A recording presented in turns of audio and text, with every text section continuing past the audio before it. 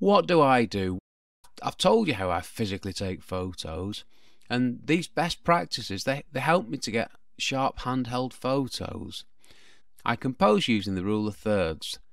The grid lines help me capture a building's outline, and the horizontal lines help me to get the building level, and the vertical lines help me to get the building upright. And that saves me a ton of time later when I'm processing my photos. It's a dead simple thing, and it's a dead helpful thing.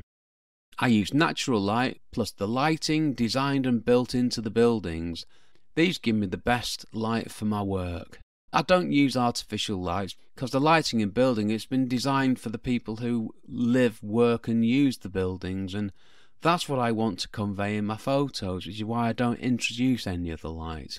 Now that might sound like a cop-out to make life easier for myself, but that's where my photography has evolved to, and I'm more than comfortable with that.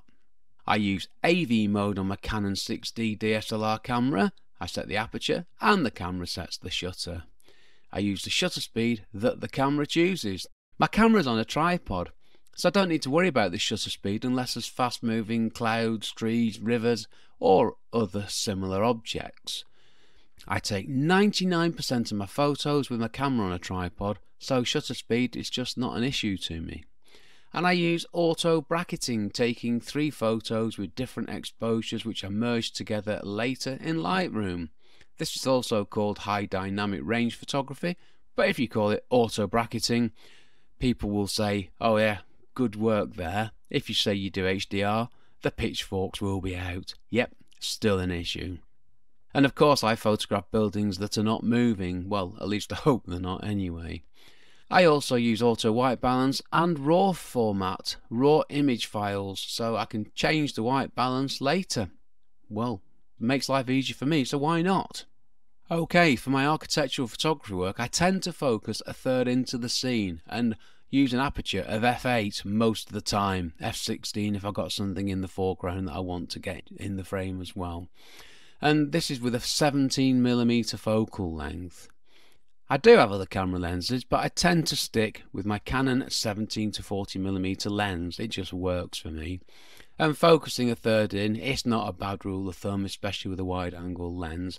Now, I know it's not that precise, but it gives you a start if you're not sure. And good old ISO. I use ISO 100.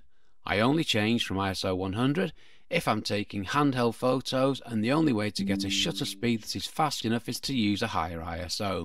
And I don't think I've ever used an ISO of more than 1600.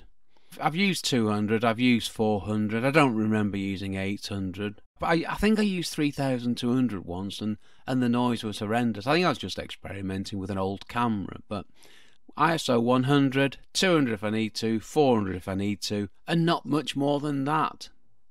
And that's what I do. Yeah, I do take photos of my iPhone, and I use the default camera app, and that's it really. But I use my Canon 6D for my client work. This is the best camera I've ever owned. Even though it's 10 years old now, it still does a wonderful job for me. It doesn't have that many camera features, but this is part of why I love it, because I don't want them and I don't need them, so why would I spend money on a camera with things I'm not going to use? And I also love landscape photography, which is my taking photos for me time. And between us, I take my landscape photos in pretty much the same way I take my architectural photos. There ain't much difference. But I do aim to produce high quality images every time I take photos.